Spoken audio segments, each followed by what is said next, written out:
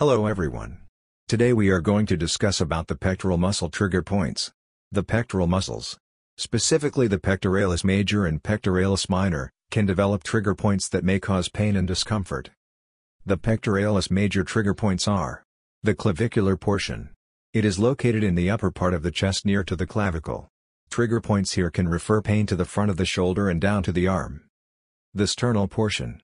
It is found along with the sternum. Trigger points in this area can refer pain to the chest and down to the inner arm. The costal portion.